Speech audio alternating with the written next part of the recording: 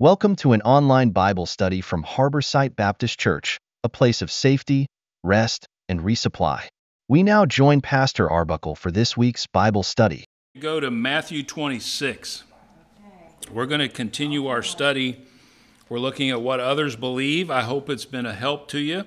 I hope it's been something that you not only find of interest, but you also, if you happen to know people that are part of any of these groups that we've looked at, whether they're Jehovah's Witnesses, Mormons, Hindu, Muslims, Catholics, now that we're looking at Roman Catholicism, maybe it's something that since we have this information and we're going over it, maybe it'll just kind of tenderize your heart and cause you to pray a little bit more earnestly for them.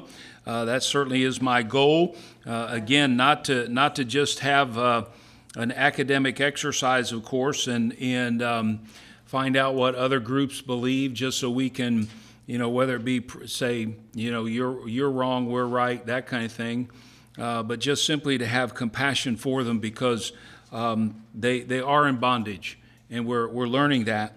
Now, just as a refresher, you remember we started last week looking at Roman Catholicism, and who's the founder of Roman Catholicism according to their church history? Jesus is, okay? And of course we know that that's not the case either, but who's the leader of the Roman Catholic Church? What do they call him? He's the Pope, okay? And who was the first Pope according to their history of who started it and who was the first leader of the first of the Roman Catholic Church? Peter, of course.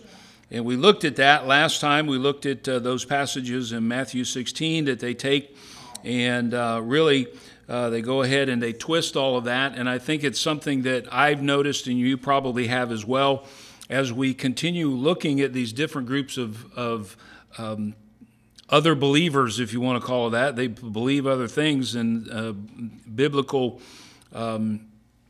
principles and so forth. They all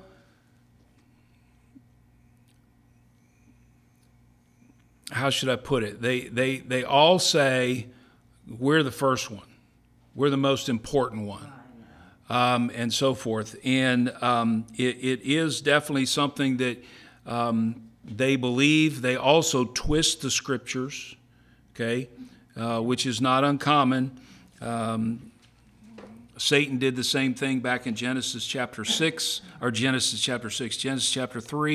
as well. But I want to continue, and I want to look at their doctrine of transubstantiation this evening, and what that means and what it is, and the passage of Scripture that they use to pull out of Scripture and then twist to prove their point. But before we do that, let's have a word of prayer. Our gracious Heavenly Father, we do thank you for this opportunity that we have to come together. We do ask your blessings upon our time, and we pray again, Lord, that you would give us compassion for those that are followers of the Roman Catholic Church, that are members of the Roman Catholic Church, that have been blinded by the principles that the Roman Catholic Church preaches. And Lord, we pray that you would just help us to lovingly not only pray for them, but when we come in contact with them and have the opportunity to discuss what they believe, that you would help us to just simply proclaim your word. That is the best thing for us to do. It's not something that we shouldn't present it in such a way that, well, our church believes this or that, or our pastor, or our denomination or something like that. We need to just present your word for what it is, because you've told us in your word that it is truth, and it is the one thing that they need to understand, that they need to know.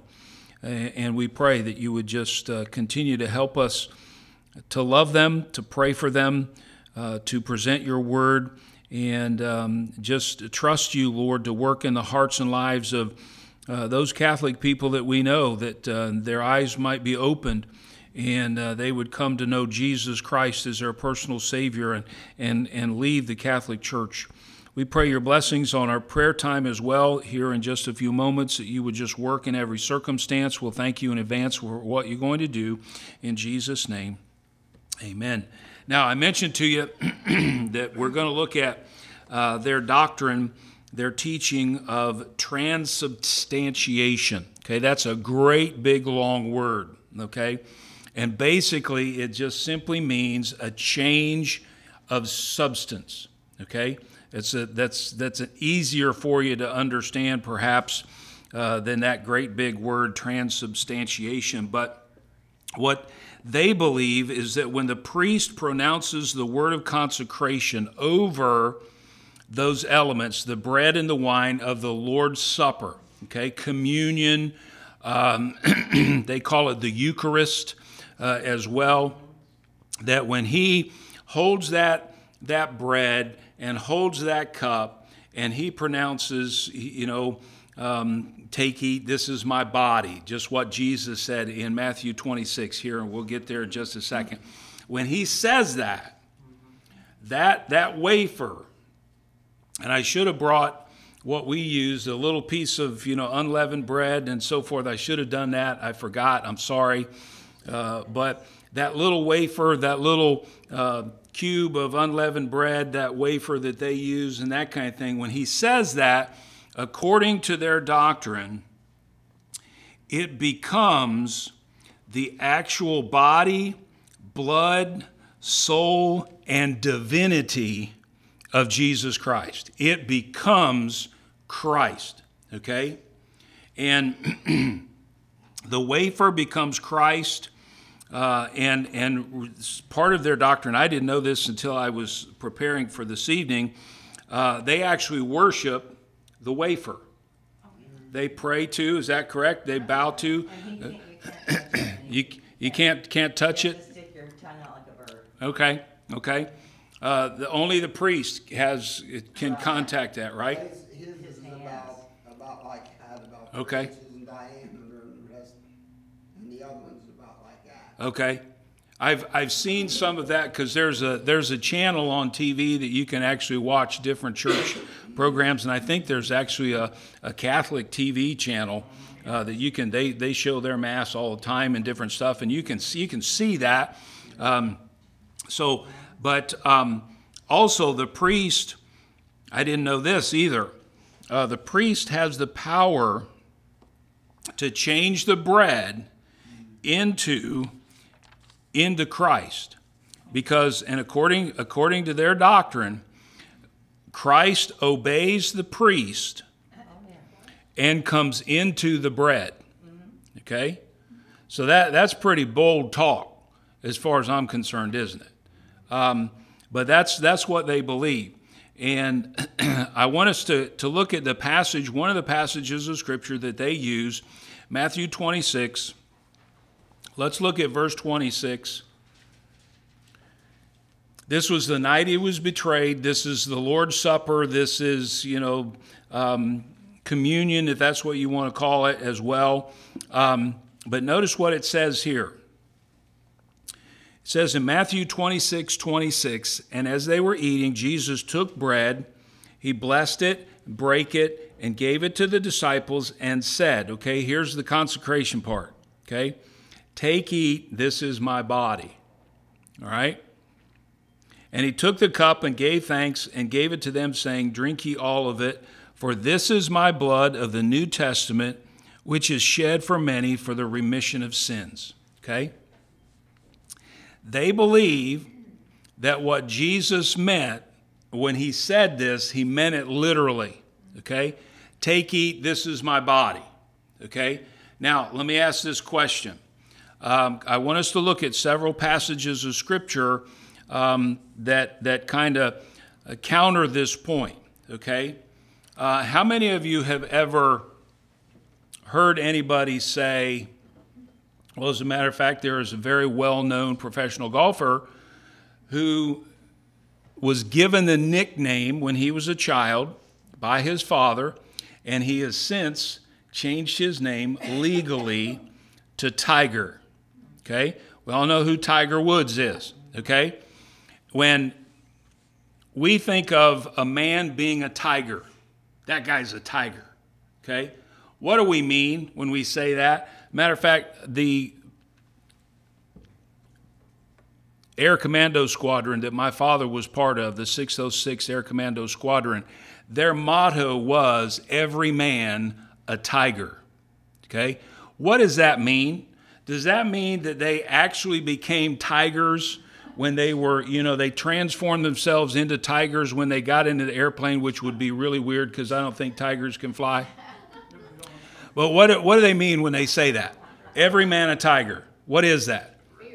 It's fierce. It's aggressive. It's an illustration, right? It's kind of a mindset kind of thing. We have a Marine veteran here, and the Marines mascot is a bulldog. Okay, they call themselves devil dogs. Okay, what does that mean? Does that mean when you finally make it through your boot camp and you get your Eagle Globe and Anchor, that the moment you pin that on, you are transubstantiated into a four-legged, large-headed, big-jowled, fierce-toothed animal? Only when he's mad. Okay, only when you're mad. Okay, okay. But sometimes we use words figuratively, don't we? How many of you have ever known anybody that was bullheaded? He's a bullhead. Man, he's really bullheaded. What does that mean? Like, does that mean he looks like a minotaur? He's a body of a man and a head of a bull? That's what we're talking about? No, we understand that's a figurative, okay? Hold your finger in Matthew 26, and I want you to turn to John chapter 1. We'll look at some verses here that use this principle of illustrative and descriptive terminology, okay? Notice John 1, verse 29. John says, when he sees Jesus, says in John 1:29, the next day John seeth Jesus coming unto him and saith, behold the what? The Lamb of God, which taketh away the sin of the world. When he pointed to that person coming into the Jordan River to be baptized by him, he pointed at his cousin, Jesus, but what did he say? He's the Lamb of God. Okay, was Jesus transformed automatically into an actual lamb, or is it figurative? He's calling him a lamb. Okay, what's the purpose behind that? Why is he using that terminology? Why does he call him the Lamb of God, which taketh away the sin of the world? What would the Jewish hearers that were there, what would they understand that phrase to mean? He's a sacrifice, okay? Let's look a little further. Verse 36, John chapter 1. And looking upon Jesus as he walked, he saith, behold the Lamb of God. There's that idea, okay? Let's go a little further in John's gospel. Hold your finger in Matthew 26. Let's turn to John 7, John chapter 7. Look at verse 37. John 7:37. Says, in the last day, that great day of the feast, Jesus stood and cried, saying, if any man thirst, let him come unto me and drink. He that believeth on me, as the scripture hath said, out of his belly shall flow rivers of living water. Now, what does he mean? Does he mean that when the disciples came to Jesus, and there was some implication there, if you come to Christ, you own him as your Savior and so forth, that all of a sudden your belly is going to open up and water's going to come out of it? Is that what he's saying? What is he meaning? He means something different and people understood that. Out of his belly shall flow rivers of living water. Okay? Christians ought to be the kind of people who have this And there's other, other implied information here too. But one of the things that he's getting at is that people that know Christ ought to have a personality, in a matter of speaking, that bubbles up and is a refreshing thing to others. What did Jesus say? He says, out of his belly shall flow rivers of living water. Is that what he's literally saying is going to happen, or is it figurative? It's figurative. Okay, let's go a little further. John chapter 10.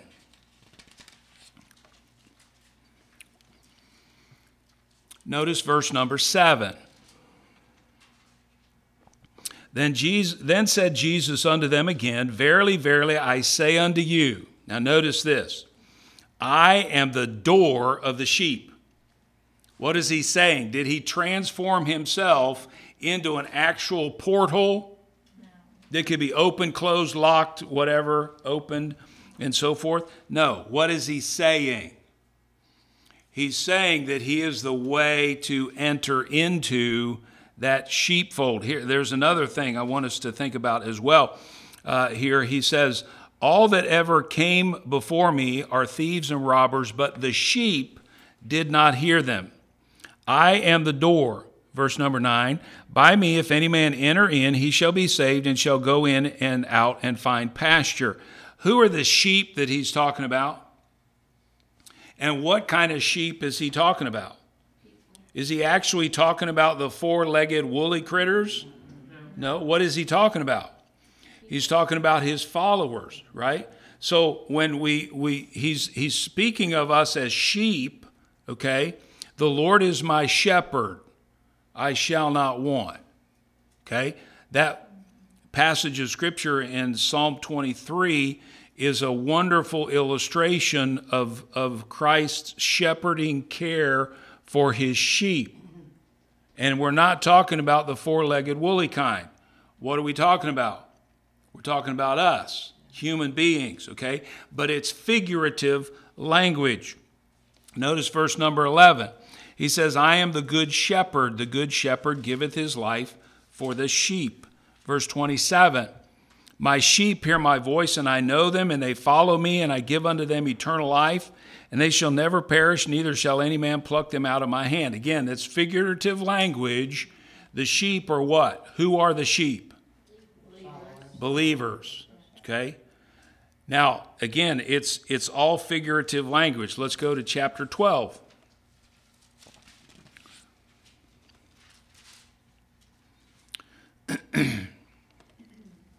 Verse 23 says, the hours come, Jesus answered them, saying, the hours come that the Son of Man should be glorified. Notice verse 24. Verily, verily, I say unto you, except a corn of wheat shall fall into the ground and die, it abideth alone, but if it die, it bringeth forth much fruit. He that loveth his life shall lose it, and he that hateth his life in this world shall keep it unto life eternal. Go back to verse 24. What is that corn of wheat that he's talking about? Is it an actual seed, or does it mean something? It means something, okay? He's talking about his laying his life down, okay? He didn't become a piece of wheat or a piece of grain that's going to be dropped in the soil to grow again, okay? That's not what he's talking about. He is referring in figurative language of his death, his undoubtedly his burial, his resurrection, and so forth. It's, again, figurative language. Let's go a little further. John 15. John 15 and verse number 1. Jesus says, I am the true vine. What did he mean? Did he actually transform himself into a vine? No, he didn't. He's using figurative language. And my Father is the husbandman. Look at verse 4. He says, abide in me and I in you as the branch, okay? He's calling us branches now, okay? What are we? We're all twigs stuck to the vine, Is that what he's saying? Is that what he expects of us to understand? He that abideth in me and I in him, the same bringeth forth much fruit. How many of you have ever produced an orange or a pear or a whatever kind of fruit that you happen to like? None of us have, but we also understand that as I am connected to Christ and his life flows through me, what is produced in my life, what comes out of my life, we call it fruit. We call it the fruit of the Spirit, that love, joy, peace, patience, and so forth, okay? All of those things are a product of our being in the vine as branches. All of those things, now go back to Matthew 26, all of that is figurative language, okay? So how are we to understand then Matthew 26, verses 26 through 28? Because the Catholic Church says Jesus was speaking literally. Was he also being spoken of literally by John when John said, "Behold the Lamb of God"? Did John actually see a four-legged woolly creature called a lamb walking down to the banks of the Jordan River to be baptized by him? Obviously not, okay? Was Jesus actually, when he said, "I am the vine," did he actually transform himself, transform his substance into that of a vine? Obviously not. When he talks of his believers as being sheep, does he transform their substance into four-legged woolly creatures that go, bah? Obviously not. So we have to understand when he says, "Of the bread, take, eat, this is my body," that it's what? What is it? It's a representation, okay? It's symbolic, okay? Just like the cup, the wine, so forth, is the same thing. Now, let's look a little further. Any questions real quickly about that? I know I threw a bunch of stuff at you real quick. Okay, let's go to Luke chapter 12.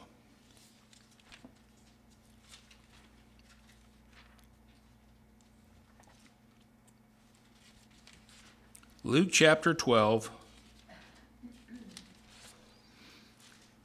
Look at verse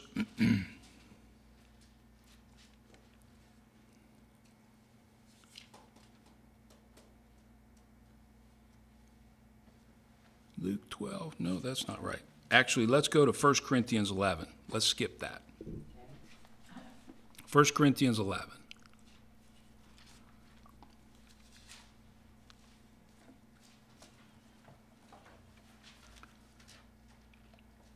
The Apostle Paul in this passage recounts, as he mentions in verse 23,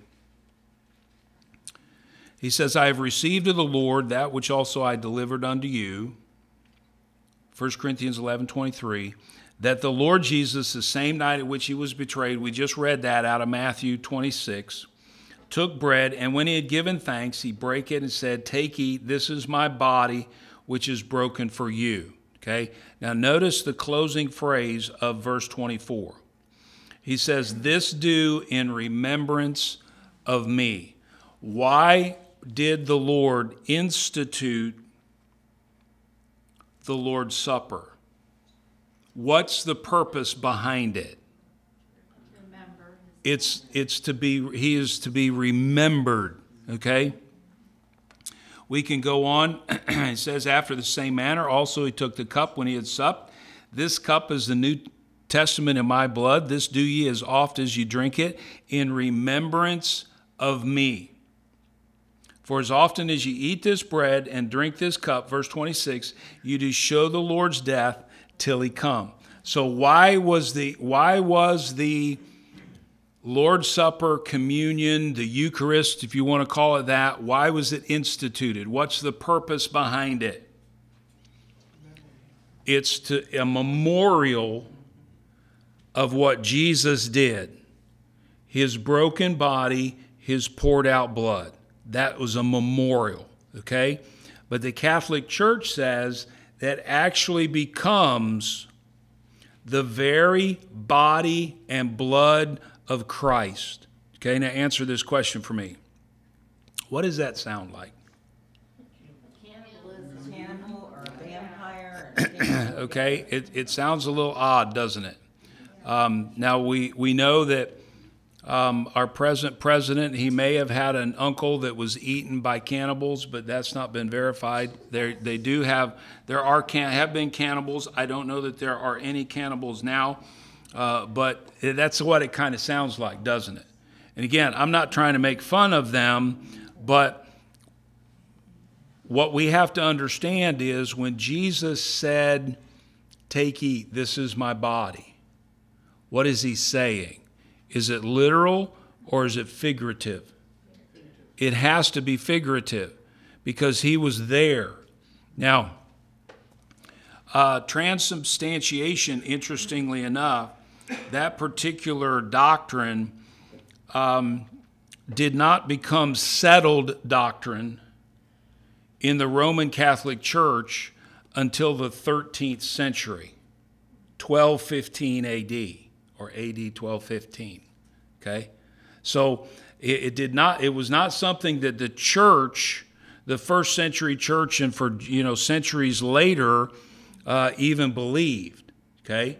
When Christians came together, they would often celebrate the Lord's Supper as a memorial to remember the Lord's death, his sacrifice till he come. And there's a whole lot of theology wrapped up in that very simple observance, if you want to call it that, okay? There's a lot of theology in that. He says, this do in remembrance of me, and then he says, you do show the Lord's death till he come, okay? One of these days, what are we to understand from Paul's explanation in a matter of speaking in 1 Corinthians 11. He's coming again, okay? He promised that.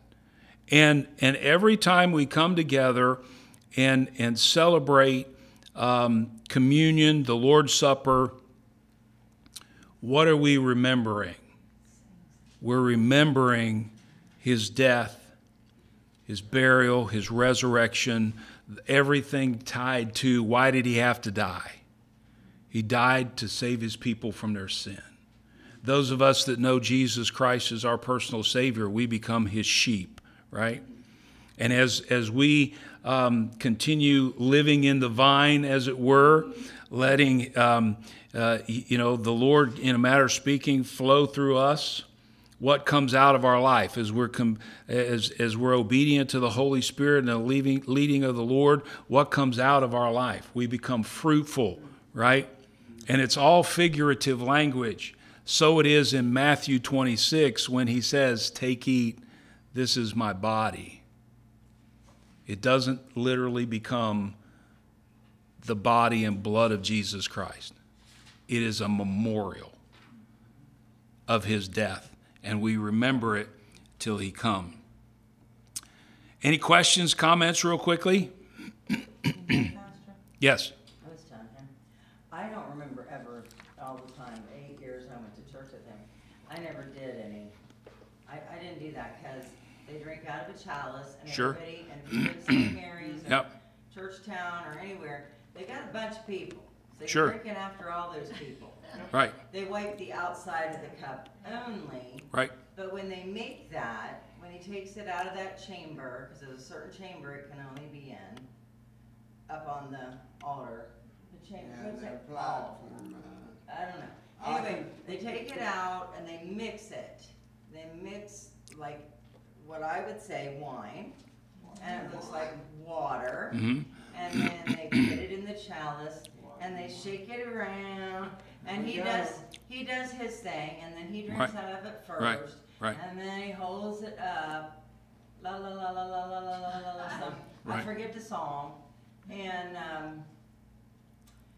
then they But you can't eat an hour before you Oh. take this. Now, Okay, that's I'm interesting. real interested in that. I never Okay. did know.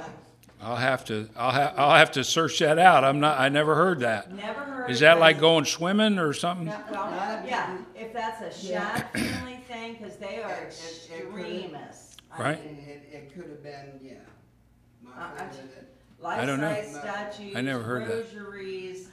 I know I had a friend of mine. He lived just up the street from me when I was growing up. His family was very devoutly Catholic. They never missed Mass and that kind of thing. And he became an altar boy. He was, yeah. And I remember my friend Bobby telling me, he said, boy, he said, my mom wanted me to be an altar boy. And he said, I didn't want to because, you got to go to these classes and different stuff and, all this other stuff, learn how to do what you're supposed to do and that kind of thing. And he said, then I found out there was wine involved. Yeah. And I mean, he's like 12, 13, 14 years old, right? And he said he came to me the first time he went out as an altar boy, and I could tell there was a little something wrong with him because his speech was a little slurred, and he was walking a little sideways. But I said, well, how'd it go? And he goes, man, it was great. I said, what are you talking about? And he said, do you know? He said, after we give out the Mass and the Eucharist and this, and he's explained all this to me, he said, they can't just pour it down the sink. Right. I said, what are you talking about? And he said, that's the blood of Jesus. I said, really? I said, so what happens? He said, we get to drink it. And I said, so how much? He said, I'm not sure, but there was an awful big bottle. And I thought, well, okay, I don't think as far as I remember, I never did that. I never went up to get anything because I told him he was crazy. But And I I said, I'm was, not doing 'cause I that. I was said, you're going to unsaved. catch some Right. disease. Sure. Well, I would, interestingly enough, I was not channel surfing, but I was internet surfing recently, and I came upon a guy. And I don't remember what town or city or state he's in. He pastors a Baptist church, an independent fundamental Baptist church. Okay, and in their paper in his local area and on TV, there was this announcement from the Jehovah's Witnesses and what they were going to do on this particular Sunday. The community is welcome. They are going to celebrate or commemorate the Lord's death. So he thought, well, that's interesting. It was after church, and he and his wife went. And now he was not in a suit and tie. He was not, dressed in, his frock coat and stuff like that. He was nicely dressed, but so forth. And they walked in, and they were met by some people from the church and greeters and different things. And they tried to slip in the back, sit on the back row, because this was, again, a Jehovah's Witness church, okay? Kingdom Hall of Jehovah's Witnesses. We tried to get in there, and the guy said, oh, no, come this way. We have a place for you. And they put him right up front in the second row behind the church leadership, okay? The pastor went on, and they were going to commemorate and celebrate and remember the Lord's death. And he got to explaining what they were going to do. And the pastor is talking to his wife, very quietly and so forth like that. And he goes, we're going to have communion. They're going to have communion. She goes, I'm not doing it. Well, the gentleman that was preparing everybody for this says, if you know you're on your way to heaven, please partake of the elements. And the wafers, the bread came to the first row of leaders in the Jehovah's Witness church, and they all passed it. They never took any of it. It got to us, and his wife is going, I'm not taking that. And he goes, you're taking that because do you know you're going to heaven? That's what he just said. He just said, if you know you're going to heaven, you can take of communion. And he said, and I know I'm going to heaven, so we're doing it. She's like, I'm not doing it. He's like, okay, Ephesians 5:25, be submissive and that kind of thing. She did, and that kind of thing. And he said, I happened to to kind of peek, that all went to the back of the church and came up, and he said there was not another piece, as far as I could tell, of the bread missing from that plate. He said they brought the little cups of grape juice, you know, like we do, and that kind of thing. It went past the leadership. They never took. They came to us. He took one. He gave it to his wife. She goes, "I'm not doing that." He goes, "Yes, you are." So she took it, and he said, we were the only two people in that church that took communion. Why is that? Because it was prefaced with this statement: if you know you're going to heaven, feel free to partake of communion. They don't know. Then why would they ever have communion? I have no idea. I have no idea. It's apparently all ritual for them. But it was interesting to me that we had talked about the Jehovah's Witnesses, and here's this video and that kind of thing. And you have to also understand this, folks. These groups really want to know where they're going. But they cannot be, they have absolutely no assurance that they're going to go to heaven. None whatsoever. It is very sad. That's one of the reasons why it makes it more important for us as God's sheep, Christ's sheep, the ones that are connected to the vine, producing that fruit, to pray for them, compassionately present the gospel, and on top of that, I would say, very importantly, live our lives in such a way that what we're offering, what we're presenting, is desirable to them. Because too often, you've heard it probably as well, maybe you know people like this. You know, if they're going to that church, I'm not going to that church. Because those folks if they're supposed to be Christians, they don't live it Monday through Saturday. And that's certainly not the kind of hypocrisy that we should be presenting to the world. Any other questions, comments real quickly? I know they're dedicated people. Oh, sure, they are dedicated. They are to be commended for their dedication, most feel definitely. Sorry, why don't you Sure. just... Sure.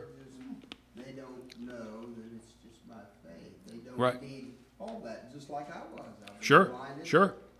Satan had And blinded. he wasn't allowed to Absolutely. ask anything. Absolutely. He would ask his dad, no question. Sure. Yeah.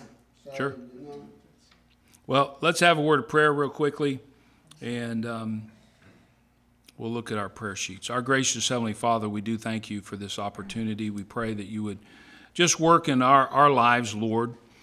And as we come in contact with Catholics, we do pray that you would help us to remember these truths, not just as an academic exercise, but as an opportunity, Lord, to present what your word has to say. We do know, and we will find out, that for centuries the Roman Catholic Church has done what it could to prevent its followers from reading your word. And it thrives on illiteracy. They don't know what your word says. And we would pray that you would help us to show them for your honor and your glory. We pray your blessings on these prayer requests now in Jesus' name. Amen.